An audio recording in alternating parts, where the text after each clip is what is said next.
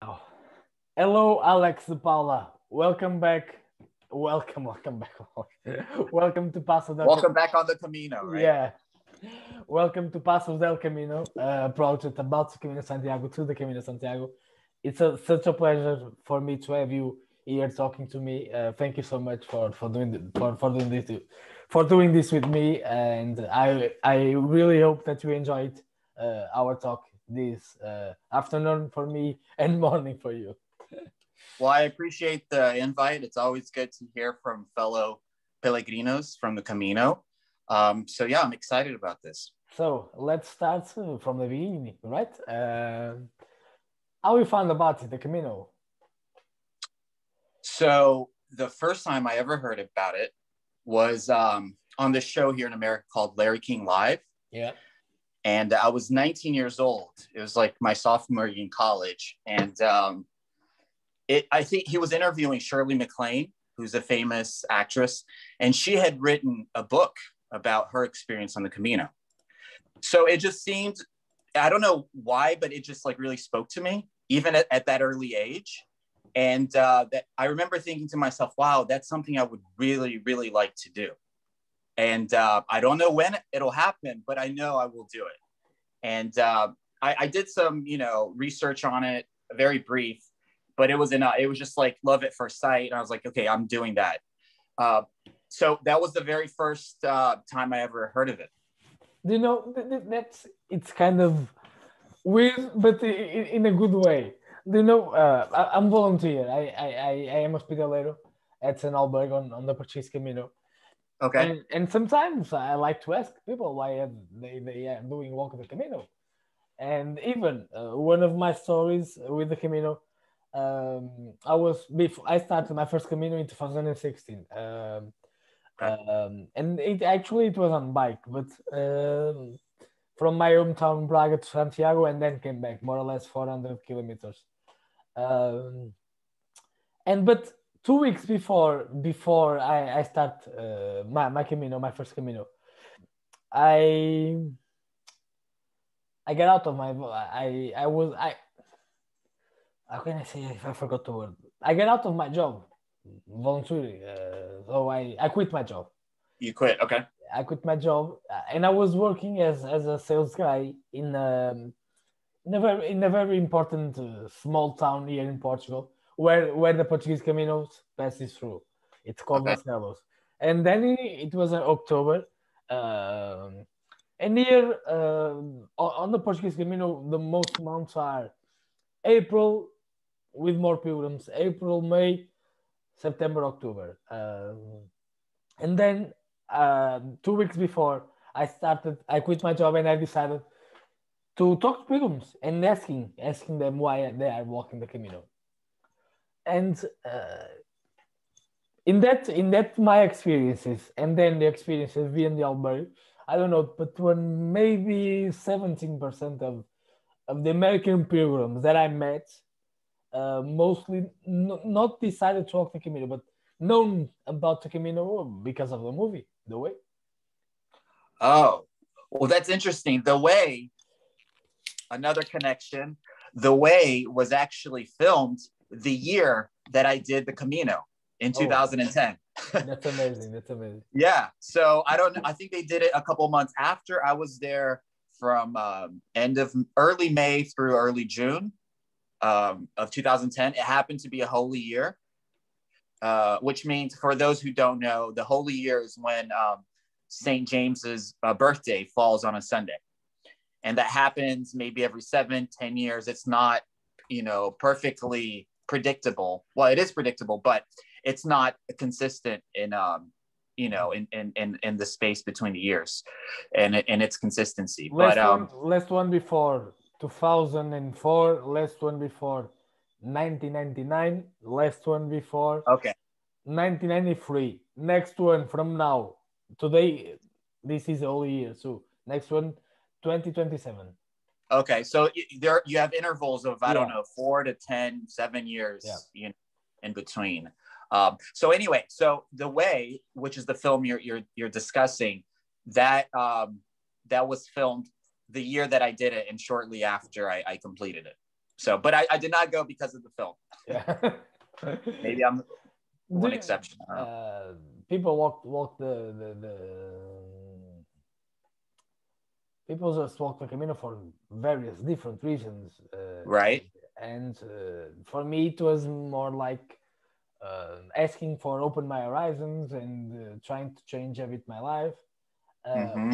what was yours? What was your motivation to start walking the Camino? Well, like I said, it was something always on the back of my mind. I always wanted to do it.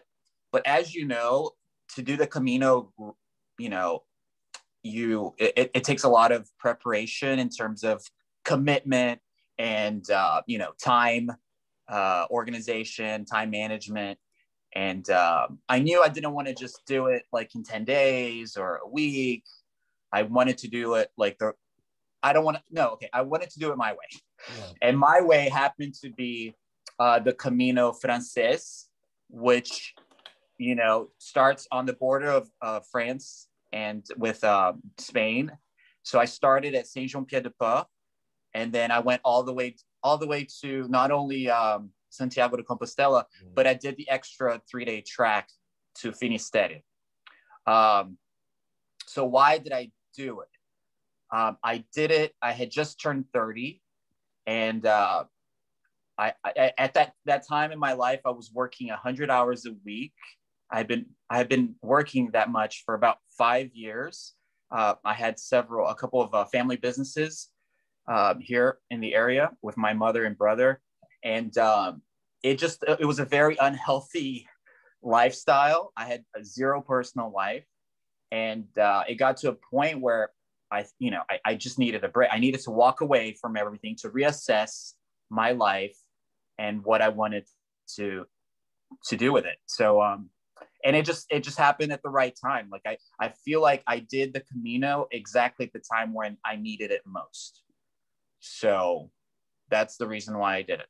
Mostly, but that is common, mainly in American pilgrims. Okay, because you are far from Europe. But do you know? I usually on the end of these videos, I ask them what, and I will ask you something different, but usually I ask them. Uh, which advice can you give, or what can you say to a person that never walked the Camino? And they just, most of them, they suddenly wait for your call and go. Oh, wow. Wait for your call and go. Yeah. That's interesting. That's Okay. fascinating. Yeah, that I can definitely relate to that. I definitely yeah, that was my call. And that call was like it came from within. It's not like I saw something that triggered that interest or reminded me of the Camino. I just instinctively knew. I was like, this is the time for me to do the Camino. Yesterday, and it was not the only one. Some other pilgrims had told me the same or something similar. But some pilgrims they just tell me, I know about the Camino. I dreamed about the Camino, and that's why I do the Camino because I had a dream about it. Oh, okay. You know, and it Yeah. was it was a guy from a young guy like us from Austin, Texas. Okay. And that is just amazing. But it was not the first one to tell me that. There was some more person from Spain that they are added from Brazil. A lot of students from Brazil told me the same. It's Interesting. just amazing. For me, 5 years ago I already know something about the Camino, but in my life I never think to walk it or to bicycle for the first time. But just working there, seeing that pilgrims passing by with their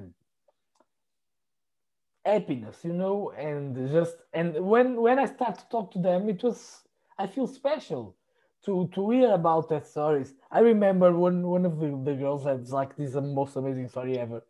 It was a girl from German. I don't recall the name, but she told me I decided to walk the first Camino. It was the French Camino. It was like I guess it was 2014 and 40. um, and she told me I went with my dad to repair our relationship.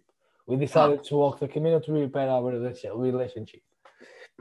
So they have done the Camino. After the Camino, the relationship was uh, way better, much better. And but 1 month later, she had a very hard car accident. I remember she told me that she was dead for like a minute or so. Uh, Wait, I'm sorry. The accident was before the Camino or after? After 1 month, 1 month Oh, after, okay. 1 month Okay. after the Camino, and she was dead for a minute, but then it came to life again, and she told me that she wanted to do the Camino Portuguese to say thank you for Oh, being alive, for being okay. alive. Wow. So our question: Yeah. if you could go back and turn back time and relive your best moments on the Camino, which moment you choose? I know exactly which moment.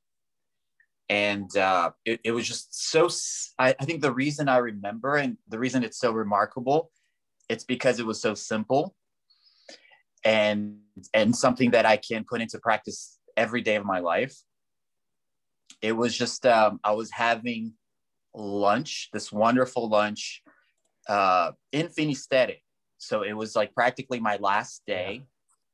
And I was just sitting there, with a view of the ocean and having wonderful seafood. I'm sure it was, I don't know, squid or, just a seafood medley of some sort. And I was sitting there with a few people that I had met, those past couple of days. But it felt as though like I was able to stop time and then prolong that moment. And it's so bizarre, but I felt like I literally, like, I made a conscious decision, like, okay, I'm going to stop time and I'm just gonna enjoy this moment. And and it's gonna last forever. And it I'm sure it was only like maybe 2 hours, but it felt like an eternity. And I feel like that's something, I think it's the pinnacle of the idea of, living in the moment, embracing the moment, being mindful. So if I could go back to one moment, that would be it, because that's something that I can do. And I do continually do, every day of my life in certain instances where I just really try to appreciate the moment and just live it for what it is. it's So just being in the moment. carpe diem, just amazing. So So simple. So yeah, simple, right? Anybody can do that. yeah, definitely. So how it was like walking the Camino in 2010? It wasn't okay. It was only here there, but it wasn't like this boom that we have now on the Camino. For me, in 2019, I walked the Camino Primitivo. It compared to the French Camino, it's nothing, but it's a Camino that are right now are being very, very famous because it's amazing. It's wonderful. I cannot describe the sightseeing because it's just unbelievable. Mm-hmm. The communities are lots of mountains. It's just amazing. And I decided to walk it. And this the Primitivo Camino joins with the French Camino on the last 50K. And okay, in that Camino, we had a more or less 60, 70 pilgrims, and most of us we know all each other, But then it was August, the first week of August, first or second week of August, and in that when we entered that first town, Melide, on the French Camino, it was just a shock. A lot of pilgrims, people from everywhere. I don't know, they were came for. It was just so crazy. How it was like for you walking in that time with less pilgrims, where you can almost know each other, um, And you can share some moments of that Camino with us, please. So you don't think that's the case anymore? You think today it's overcrowded? The French Camino, yes, it is. Really? It's a fact. It's a fact. Okay. Other caminos don't. Other caminos don't. Yeah. Okay, let me just. I don't know how exactly the numbers for the French Camino, but in 2016, yeah, Yeah. 2019, One second. in 2019, the Portuguese Camino from all year, there were 80,000 pilgrims on the Portuguese Camino. What? Okay. What year? 80,000. What year? 2019. Okay. In on that one that I walked, the Primitivo were more or less like 15,000 all Okay. year. In 2010, I was able to walk an alternative to the French Camino. It's called the Winter Camino, Camino de Invierno, and it starts on Ponferrada, and it's an alter, it's a new one. It's official like 5 years ago or six. But, and I decided to walk it. It was in the middle of the virus, but in 10 days of walking, we were free pilgrims. Free pilgrims on the French Camino. There's a lot of pilgrims. Mostly on the last 200, 300 kilometers. Of course, if you start in Saint John, like Right. would be not that crowded. Will be like the same, a little bit more, but not. Yeah. Now that you mention it, I do remember that it definitely got more crowded towards the end. I want to say like the last 100 kilometers, you know. But I don't know. That didn't necessarily bother me. I don't know. I was just so much in my own element that I do remember saying this out loud to somebody towards the end. You know, you always meet people on the Camino.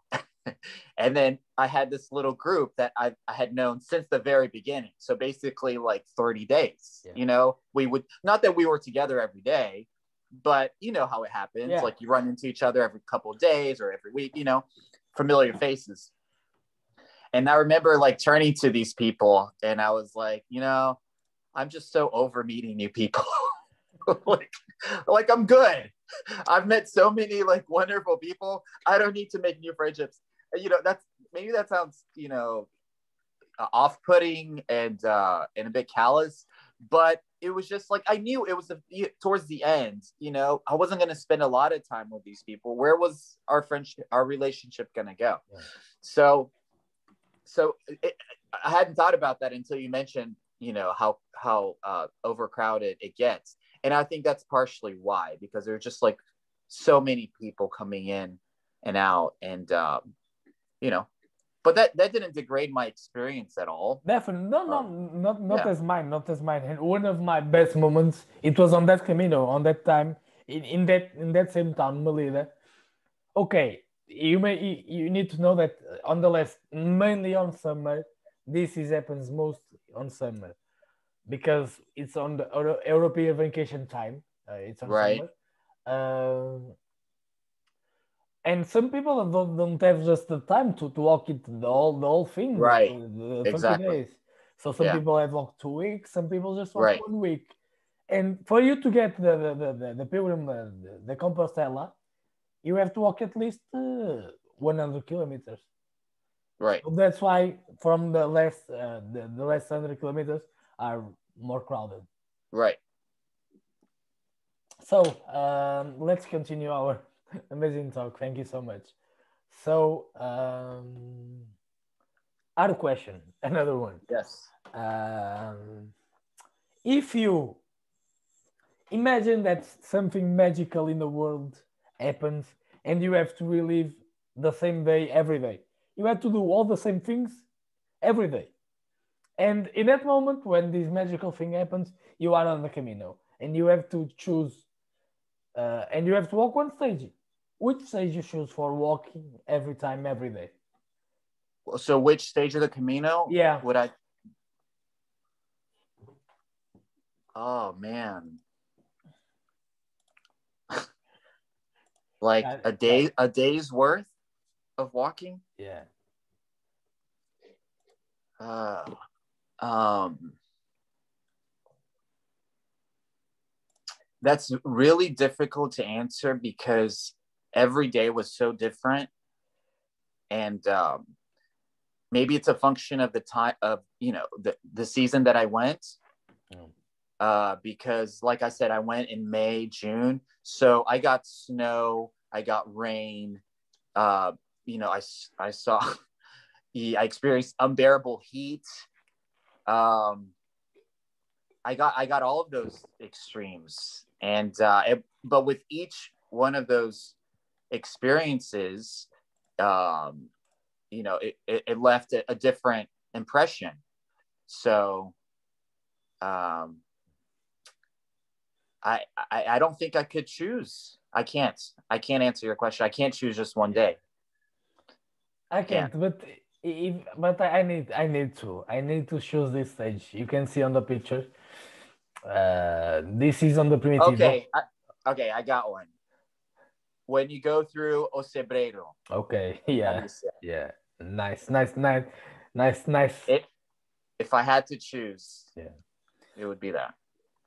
No, let me this picture where you can see is one stage of 40 kilometers, and 15 of them, no, 20 of them are on the middle of this mountain. It's just mountains that's between the start of the stage and the end. There's nothing over there, just mountains. Oh, okay. And it's just breathtaking. Yeah. Just, for me, it's just I don't know. I can do it this every day. Yeah. It's just that's great. Unbelievable. Look at this. Which Camino was that? It's the Primitivo. The Primitivo. Is that through Portugal? No. It's in Spain, not of Spain. Okay. That starts in Oviedo. More or less 220 kilometers. Okay. 320. More or less. Got it. It's just unbelievable. Yeah. So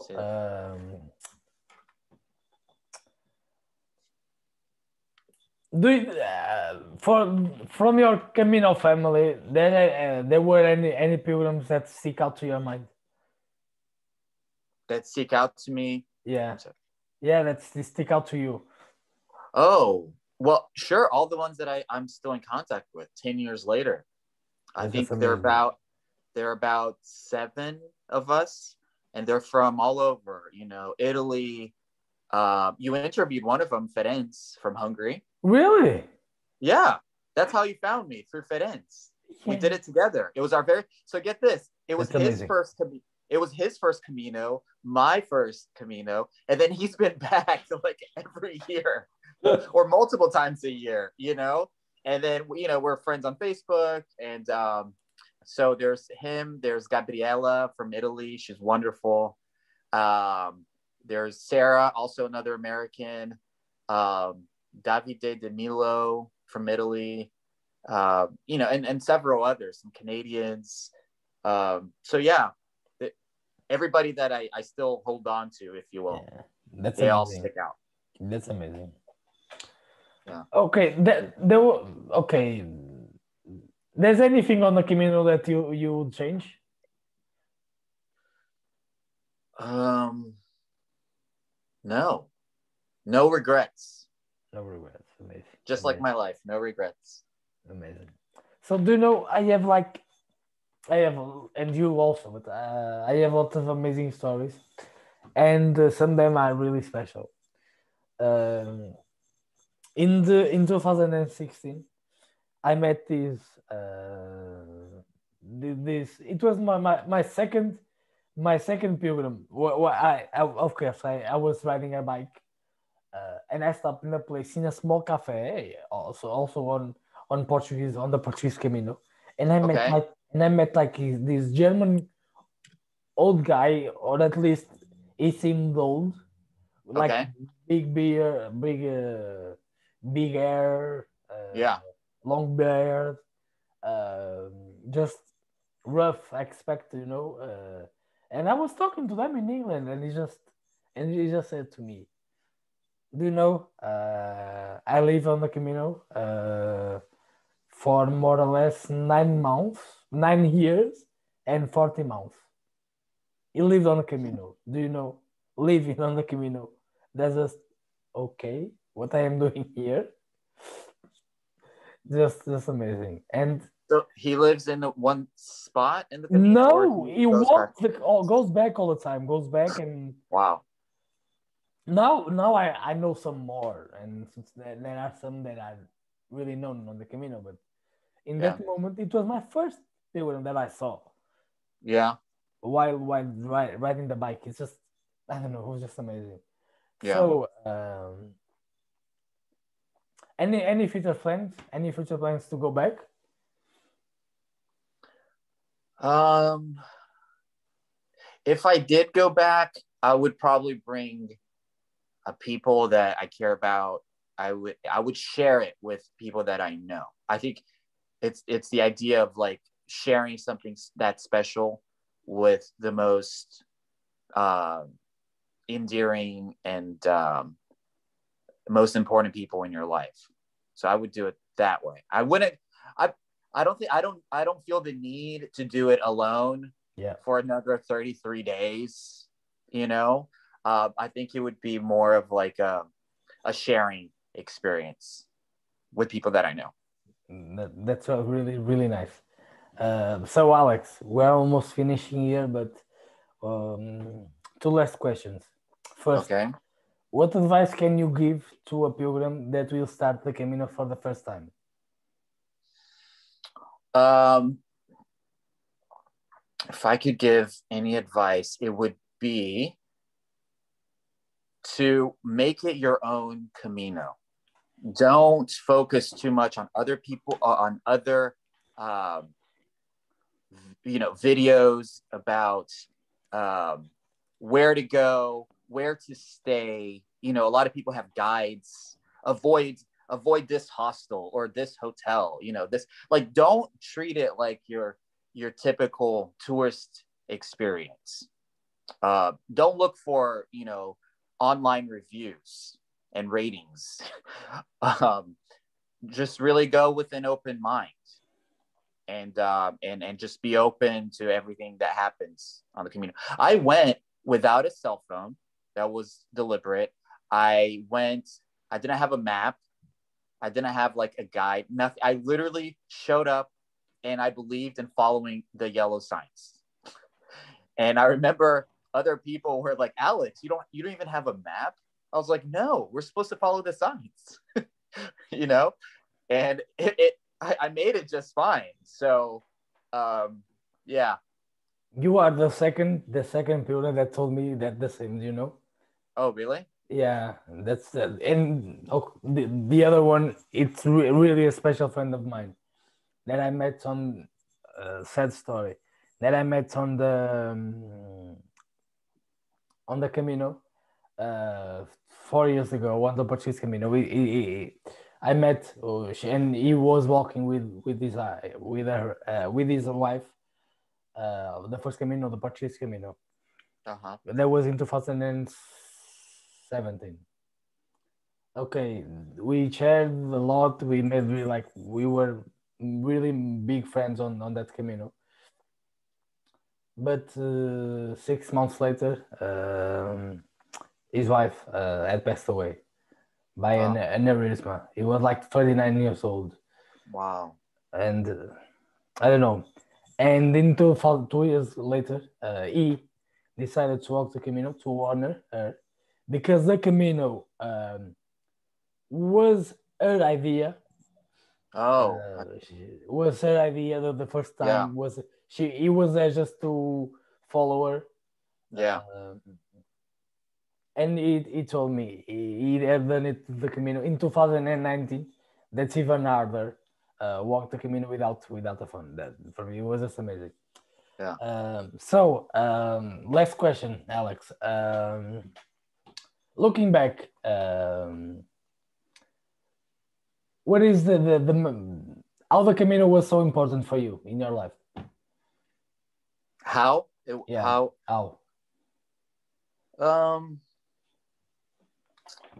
some people view the Camino as, I don't know, this catalyst for change, or this inflection point in their lives where, they change some type of behavior pattern or their priorities.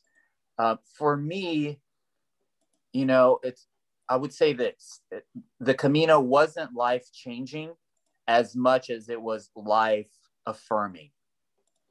It just affirmed, you know, what life is about, how I can take the greatest pleasure in the most simple things, what truly matters in our walk in this life, because the Camino is such a perfect allegory for life, and you're just walking every day and you meet these incredible people from all over, and you have these different experiences. Some are long lasting, others aren't, but at the end of the day, we're all walking towards the same destination.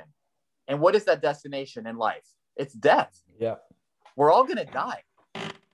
It doesn't matter, our socioeconomic level, how much stuff we have on our bags, carrying our bags. Like, at the end of the day, like, the idea is we're all going to make it to the end. And so I don't know why I brought that. It may come across as a bit morbid, but it should make us more appreciative of the simple everyday experiences that we have in our lives. So like I said, that's why I say it's life affirming. It just made me more appreciative of the moments. Just like I mentioned that moment when I had in Finisterre, having that lunch, and I feel like I could just prolong it forever. Something so simple. Yeah. So that's life affirming. So I wouldn't say better. So Alex, we're already finishing here, but thank you so much for sharing your story with me. It was really a pleasure. I enjoyed it a lot. Thank you so much for the pleasure was all mine, and I salute your effort in keeping the Camino alive and sharing it with as many people as humanly possible. I think it's a very admirable feat for you. So thank you for sharing. Thank you.